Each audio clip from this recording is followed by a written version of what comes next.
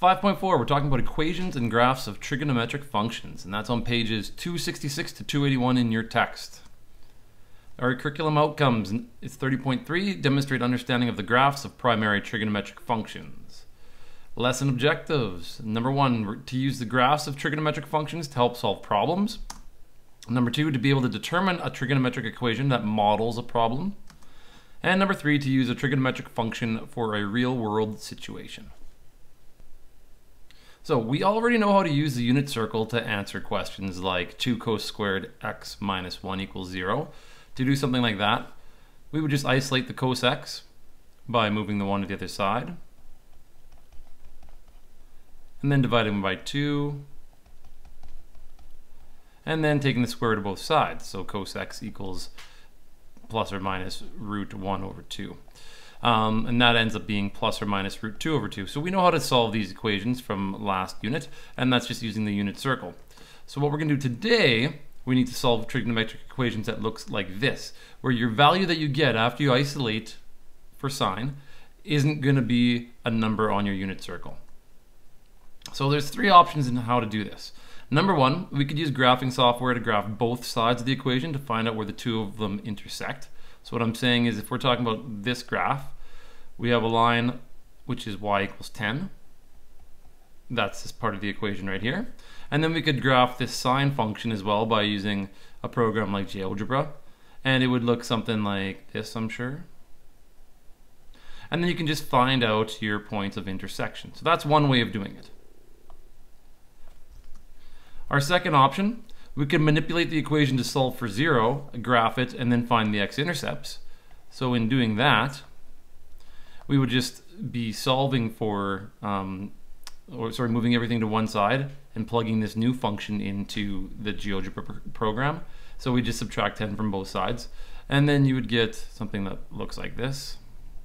And then your x-intercepts would be your answers. In both of these cases, these values would all be the same for x. And the third one, which we're actually going to do an example of, is solving this equation algebraically, and you wouldn't need to graph it at all. Alright, so here's our example about solving a trigonometric equation algebraically, and we're going to find the general solution for the following trig equation. 10 equals 6 sine pi over 4x plus 8. So what we're going to try and do is we're going to try and isolate our sine of our angle, and our angle just happens to be pi over 4x. So to do that, we just manipulate this thing algebraically. We subtract 8 from both sides, we get a 2. And then we will divide both sides by 6. And we get sine pi over 4x on the right hand side. And on the left, we get 1/3. So right now we're saying that sine of this angle is equal to 1/3. So this is a positive ratio. So we know that when we find second function sine of both sides, in using our cast rule, we know that since we have sine being a positive ratio, that it's either going to be in quadrant 1 or quadrant 2, and that the answer we get is our reference angle. And that's really important to notice. If it happened to be negative, if for whatever reason this ratio was negative, we'd be looking for 2 angles in quadrants 3 and 4. So when we take second function sine of both sides, we get 0.3398 on the left-hand side, and we get just plain old pi over 4x on the right-hand side. So 0.3398 is this angle right here. It just happens to be in radians, because I went second function sine in radians because of this pi over 4. But this angle here is also 0.3398. So we need to find out what that angle is, and that angle would be pi minus our reference angle. And that is 2.8018. So we actually have 2 equations that we're going to solve here. One for the angle that's in the first quadrant, and one for the angle that's in the second quadrant. So we can set up 2 different equations.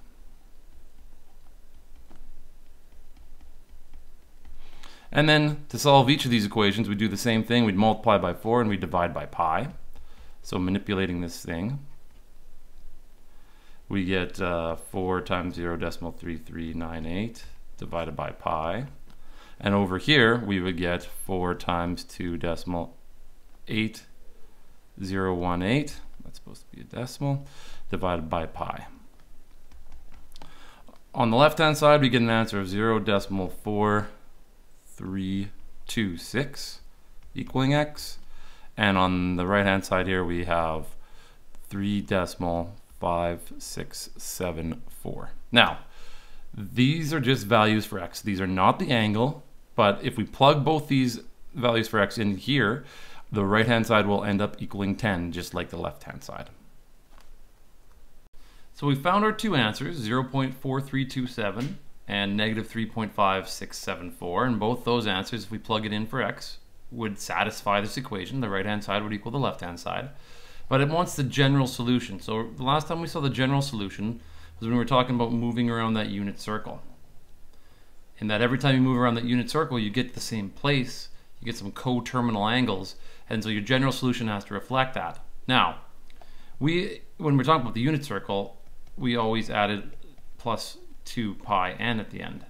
And the n was any integer. And the reason we did that was because the period of a sine or a cos graph was 2 pi. So it took one complete revolution until we get back to the same thing. But our function has changed. It's not a regular sine function. It's not a regular cosine function anymore. There's definitely a stretch here, a horizontal stretch. So what we need to find out is the new period length. Now, we know that this value here is a value for b. So we know that b is equal to pi over 4. And we know our period length is equal to 2 pi over b. So all we need to do is just take this value for b and plug it in here, and we can find our actual period length of this function. So if we do that, we get 2 pi over 4. Remember that when you're dividing by a fraction, you can turn that into multiplying by the reciprocal. That means that instead of dividing by pi over 4, we're now multiplying by 4 divided by pi. We can cancel out the pi's, and we get a value of 8. So that means our general solution will be x equals 0.4327 plus not 2 pi n, but 8n, where n is any integer. Because you could do one full rotation to the left or to the right, in the positive direction or in the negative direction. And the other answer is x equals negative 3.5674 plus 8n, where n ei again, so where n is any integer. All right, another example. It says the number of hours of daylight on the 21st of each month in Windsor, Ontario is given in the table below. So we've got the day, so the 21st of January, and then 21st of February is 52 days in, 21st of March is 80 days in, etc., etc., etc. So first it says draw a scatter plot for the number of hours of daylight, h, in Windsor on the day of the year, t. So instead of going through how to graph each point, I just used a spreadsheet in order to graph it, and it looks an awful lot like a sinusoidal curve. So B, it says write the sinusoidal function that models the number of hours of daylight. Well, first you need to take a look at this thing, and does it look closer to sine or does it look closer to cosine? So hopefully when you're looking at it, you remember that sine starts and goes up and then down. Cosine starts up at 1, goes down, and then back up. Now, negative sine, this could also look like a negative sine graph if it were to start at 0 and go down first. So the red graph is negative sine. Likewise, negative cosine would start at -1 and then go up first. So this looks like an awful lot like a negative cosine graph, and that's important for you to recognize that. So now we know that our graph is going to look like something like this. We got y equals negative a cosine b x minus c plus d. So there's 4 different values that we can plug a number in for. We need to find those 4 values. So as always, I think the easiest thing is going to be your amplitude, or maybe your vertical shift. But in any case, if we find the amplitude first, we need to know the distance from the middle to the top. Well, that's kind of tricky. But we do have all these numbers here. So we graph this function using these numbers, so we need to use them to answer this question. So your amplitude is really going to be your highest number minus your lowest number, and then divided by 2, and that should put you somewhere in the middle. Now we don't know exactly where that's going to be, so we'll let the numbers tell us. So our highest number is 15.28. Our lowest number is 9.08. So 15.28 here, 9.08 over here. And if we divide that by 2, that'll tell us our amplitude. And that tells us an amplitude of 3.1. So we've been able to fill in this value for A. The next easiest thing I think is D to find, and D is how far your entire graph has moved up. So the middle of your graph is normally centered on the x-axis, so we need to find out how many units up it is. Well, we need to find out where the middle is then. We know that our maximum point is 15.28, and we know that the amplitude is 3.1, so the middle of the graph is going to be 3.1 below 15.28. So we can subtract 3.1 from 15.28, and we get 12.18. So that means that whole graph has moved from here all the way up to 12.18.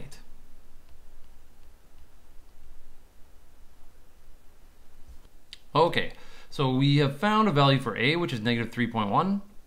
We found a value for D, which is 12.18. We need to find a value for B and C. So remember that B is always connected to your period length. Well, we know that the new period is going to be 2 pi over B. And we know what the period length is of this function because we're talking about the full year. So after a full year, this thing will repeat itself. So our period length is actually 365 days. So now we can solve for B. So we get B equaling 2 pi divided by 365.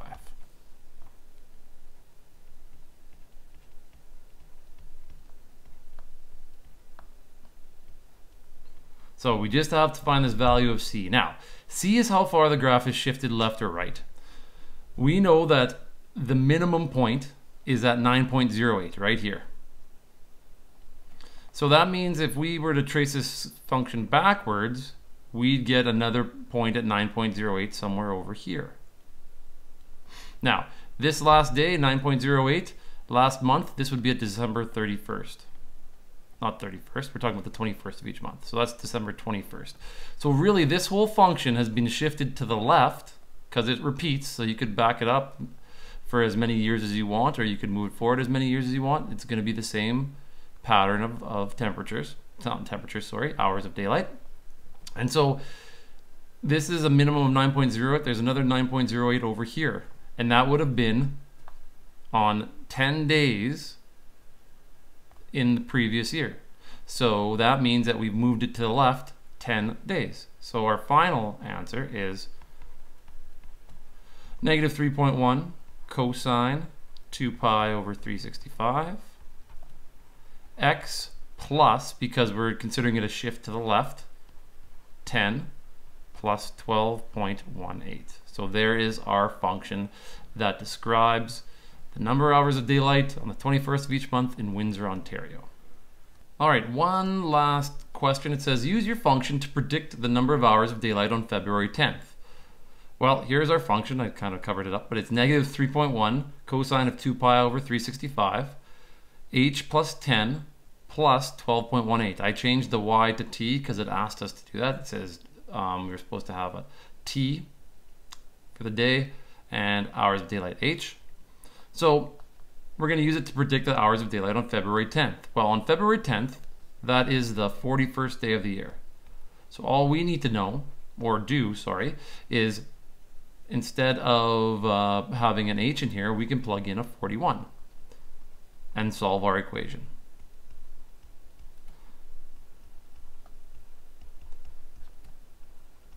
So I'm plugging this in. So instead of h, I have 41 plus 10, so that's now 51 plus 12.18. And in doing that, what I'm going to do is take 2 pi, multiply it by 51, divide it by 365. I'm going to have my calculator. Again, we need our calculator in radians. because we're talking about it in terms of pi. So 2 times 3.14 times 51 divided by 365. I'm going to get a number here. I'm going to take cosine of that number, multiply it by negative 3.1, and then I'm going to add 12.18. And when I do, I get 10.2. So that means on the 41st day of the year, there's going to be 10.2 hours of daylight. Let's see if that makes sense. Well, on the 21st day, there's 9.62. The 52nd day, there's 10.87. So somewhere in between, on the 41st day, there would be 10.2 hours of daylight. So in summary, we can analyze the graph of trigonometric functions to find answers to real-world situations. That's what math is for, is making connections to the real world. You solve trig equations just like you would solve any other type of equation. Some things you want to keep in mind though, you want to make sure your calculator's in radians. That's a big thing. If your equation has radians in it, so once you see that pi symbol, you know you're talking about that angle is going to be in radians. And you need to make sure to solve the equation twice. That's really, really important. And based on the cast rule. I guess the one more thing is you need to find the new period length. Don't just assume it's going to be 2 pi like we used with the unit circle, because it's not always the same, because there has been some transformations to those trig equations. And creating a scatter plot can help you identify the characteristics of a sinusoidal function. So that means when I say characteristics, I mean the values for A, B, C, and D. Thus helping you build an equation that you could use to predict future events. So your assignment is on pages 275 and 281. This is some tough stuff, but you need to give some questions a try in order to understand it. And I will see you in class later.